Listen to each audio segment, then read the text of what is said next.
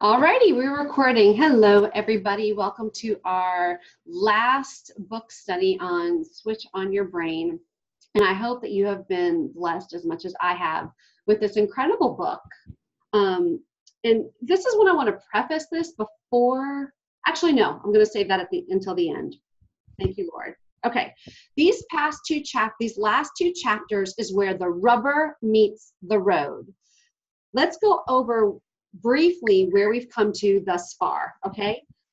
Over the past couple of weeks, we've gone over the steps, the first three steps of the 21-day brain detox. Because remember, as a man thinks in his heart, so he is. Whatever you think about grows. Wherever your mind goes, so will your behavior go. You are not a victim of what's in your head. You have the ability to choose what's in your mind. You have the ability to choose your thoughts and then change your life. And so again, the whole premise of this book is to activate and to understand how you can choose your thoughts and then literally detox your brain from all the negative, poisonous thoughts, because that's what they are. Negative thoughts are poisonous. And then get your thoughts to a malleable state where you can transform them to be in a positive, life-giving stance and really transform your brain matter, and not just your brain matter, but your life and your behavior, which is science is catching up with the Word of God, which is so incredibly exciting. Proverbs 23:7 says, as a man thinks in his heart, so he is. Okay, so we went over the whole first half of the book is about why and how, and then the second part of the book goes over her 21-day detox. And her first step was the gather step, where she tells you, just get a hold of what's in your mind. Realize what you're thinking about. I mean, that's part of the battle, to realize what's going on in your mind and that you have control over these thoughts, right? Identify what's going on in your head. Okay, the second step is focused reflection, where you actually think about those thoughts and how you're going to change them. You have to be intentional. And when you get into deep intentional thought about what you're thinking about, that actually has incredible power and physically and scientifically loosens the glue, the protein synthesis, the proteins on those thoughts to make them in a malleable state where you can literally transform the structure of your brain later to replace it with a positive thought. So you focused reflection, think about what you're thinking about. The first thing is to identify what you're thinking about. Focused reflection, think about what you're thinking about. 3, write it down. And then she goes over her metacog, right? And like the mind map, write down what you're thinking about, because what happens is it becomes more cemented in your head. You can focus, you see where the roots are, so you can really dig deep and then see where you need to perform your own brain surgery, right? Okay, now the fourth step is to revisit, okay? This is where it gets really exciting. The first 3 steps are all about identifying the negative. Well, this is about instituting the positive, revisit. This is where you're going to, what she says is redesign, recreate, reorganize your specific thought. This is where you put in, what is it that you want to think? Okay? I'm going to share with you. Okay, where's my other book? It's right here. My toxic thought, I'm going to admit this. More mornings than I care to admit, I wake up and I get nervous because I have so much to do. I am stressed and I have so much to do. So I started my metacog, okay? And I started writing down everything. I've got, I'm a wife, I'm a mom, I've got friends, I've got plexus, I've got homeschooling, I still have to do my taxes, I've got all this stuff to do. I want to build my brand, I've got da-da-da-da-da. Revisit. This is what it means to revisit. I do everything Jesus wants me to do. I am filled with joy and peace. I am life-giving to all those around me. That is what I want. And revisiting means I'm taking the old that I'm too busy and stressed out, and changing it and putting in what I want. What I want is to be focused. I am disciplined. I am filled with joy. And because I do everything that Jesus wants me to do, I radiate life. I'm focused in my work time. I fill my kids' love tanks. I get done what needs to get done. And I go to sleep in peace and I wake up in peace. That's what revisiting looks like. What do you want to do with that negative thought? You establish what you want. Okay? It is the active fuel to get us to where we want to go, okay? By this point in the process, your thoughts are malleable and you've basically warmed them up. If you do any workout, okay, I've been doing this 21-day fix, right? And what do they do the first 2 minutes of every single workout? You warm up. Well, guess what? Steps 1, 2, and 3 are your warm up. But steps 4 and 5 is your actual workout, okay? And you can't work out before you're warm or you're gonna hurt yourself. And she goes into this just to say like some positive affirmation. Like if I was just to say, I have all the time in the world. I'm peaceful. Without writing down my thoughts, without examining why I feel stressed about, I have too much to do. It's just a pie in the sky, and it creates internal cognitive dissonance because you haven't warmed up the brain. The brain is like any other muscle. It needs to be warmed up by steps 1, 2, and 3.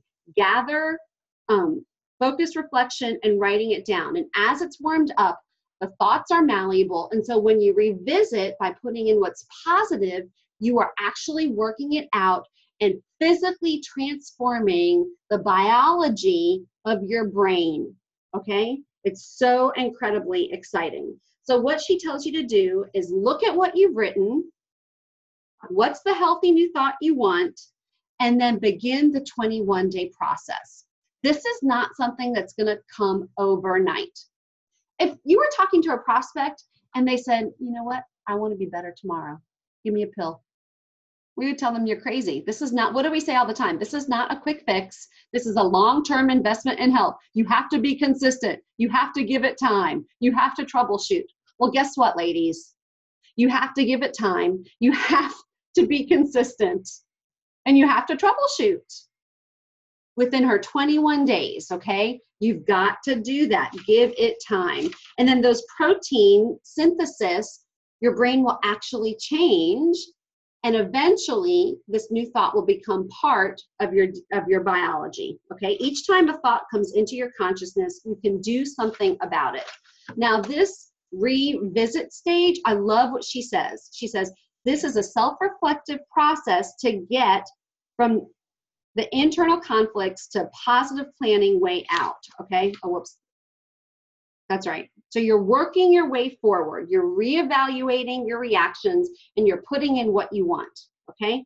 Now, step 5, let's go over this quickly. This is the active reach, okay? You know what you want your positive thought to be, right? Your active reach is what you're going to do during the day to make this a reality. Practice your healthy new thought 7 times during the day and evening. That's how it gets into you. It takes time and it takes effort. We don't just do Slim Pro Bio 5 and Bio Cleanse all at the same time. You do it throughout the day, right? Well, you've got to be consistent. And she says 7 times during the day. And it is in the doing that produces results.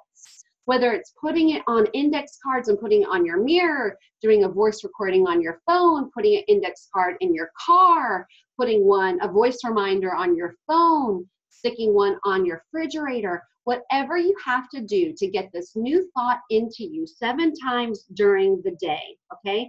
This is what, step 5 is what destroys the toxic thought. If you do not do this, everything else that you've done is for naught. It's fruitless.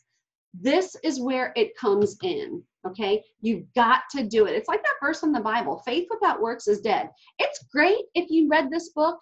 It is fabulous if you ascribe and intellectually assent to what she's saying is true. but it's not going to produce one iota of change in your life if you do not actually do this.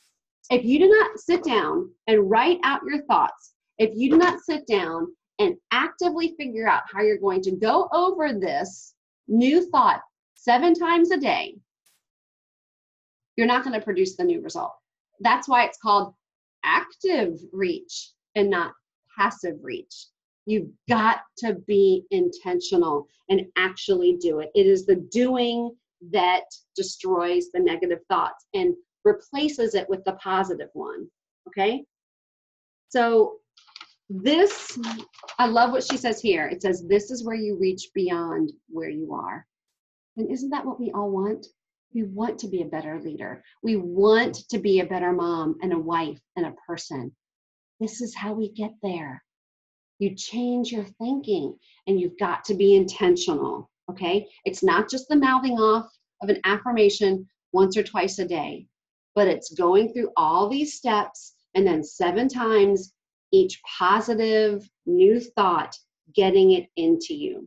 These 5 steps engage the central parts of your brain, causing real change. And that's what we want, real change.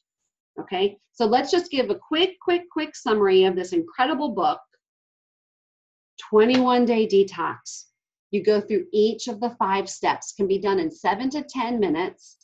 And remember, it's like the breaking down, you got to do the building up. The breaking down and the building up. The active reach 7 times during the day. You may have to do this detox more than once on a thought. She says that when you do it 2 more cycles, that's when it becomes automatized, she says. It becomes a part of the fabric of your being, breaking down the old thought and building up the others. Do as many detox cycles as necessary, and then you can move on to other thoughts. It takes time, it takes intentionality, but it's worth it. I don't know who I heard it from first. Maybe it was Christina, maybe it was Brittany, and it's kind of become one of my little mantras. Choose your hard. Choose your hard. Because staying in a negative mindset is hard. I don't want to wake up stressed out every morning. The whole reason I started doing this Plexus thing was for my family and to be life-giving. They don't want me to be stressed out. Staying that way is hard. It takes, and then it's hard to change, right? Because it takes intentionality, it takes action, it takes time, it takes diligence. But guess what? Freedom's on the other side of that. And that's what we want. That's what we want. The visualization is part of that, action plans. See what you want and then make the plans to do it. It's a lot easier that way. So she ends the book there with the active reach, your 7 times. And I would love to hear what you guys think, and if you guys have come up with your positive thoughts, and if you've started any of your active reaches.